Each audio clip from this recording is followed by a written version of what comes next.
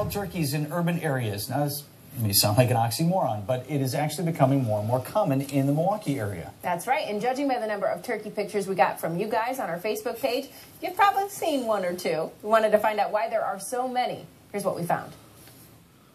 We asked and you delivered. Turkey sightings all over the place. Turkey is in our yard. You posted these pictures to our Facebook page. Turkeys crossing the road near Marquette, on the front walk, trying to hitch a ride on a car. There's a turkey and I'm worried about it crossing the street. What do I do about it? The most recent kind of flurry of calls that we had was for a turkey 2 weeks ago that was in Cathedral Square.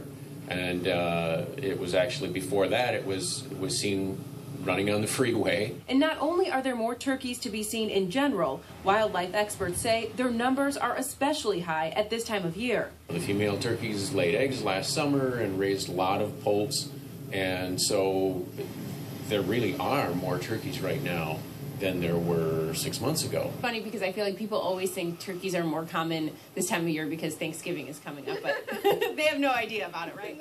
No, they're not more common because Thanksgiving. Turkeys are actually visible year-round. They never fly south for the winter, but they do fly. So if you're having trouble seeing one on the ground, just look up. Biologists say they tend to roost in big branches and trees. Students on UWM's campus say they see them all the time. You've seen turkeys around here? Yes.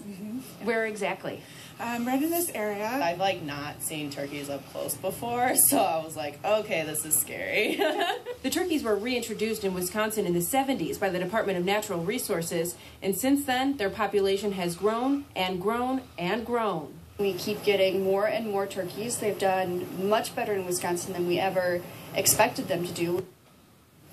So if you do see a turkey and it's causing a problem, you can try and scare it away, they say. Otherwise, just let it be if it's not bugging anyone. Also, you have to have a permit to shoot and kill a turkey, something that's obviously illegal either way in a city like Milwaukee. So more than just a concealed carry permit? Like Yes, a turkey shooting but permit? there's so many turkeys. There's now 2 hunting seasons for turkeys. There didn't always used to be in Wisconsin, one in the fall and one in the spring. So. And get out of town. I did not know turkeys could fly. They can Come on, actually be honest. fly. You didn't know they could fly either. But Who you knew knew? they had wings, right?